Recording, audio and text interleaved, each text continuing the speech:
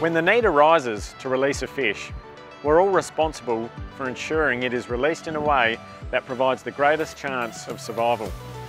Snapper, like many other bottom-dwelling species, are susceptible to barotrauma when caught from depths greater than 10 metres. Barotrauma is a pressure-related injury that fish experience when reeled up from depth.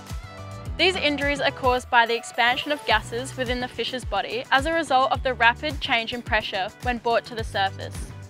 There are a number of injuries caused by barotrauma, including hyperextension of the swim bladder that results in a swollen abdomen, and eversion of the stomach into the throat or out of the mouth. The expansion of gas in the swim bladder can result in excessive buoyancy, which prevents the fish from returning to depth on its own, and can lead to sun damage and increased risk from predators. A recent study led by SARDI and funded by the Fisheries Research and Development Corporation monitored the survival rates of released snapper caught in South Australia's gulfs using electronic tags.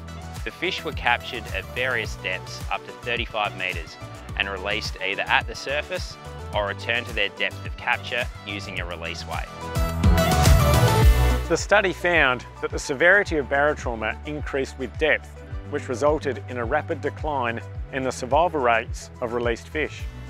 Despite initially appearing healthy when released, some fish succumbed to their injuries up to 10 hours after they were returned to the water. The study also showed that fish returned to the water using a release weight had a higher probability of survival than those released at the surface. Recreational fishers in South Australia are strongly encouraged to carry a release weight when releasing in deeper water, especially to assist with the release of unintentionally caught or undersized snapper.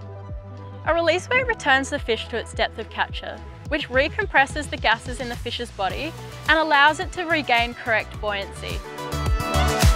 The most common form of release weight is a large sinker attached to an inverted barbless hook, which is fitted to a separate fishing rod or a heavy retrieval line. These can be purchased from fishing and tackle stores around South Australia or made at home using a large sinker and a barbless hook.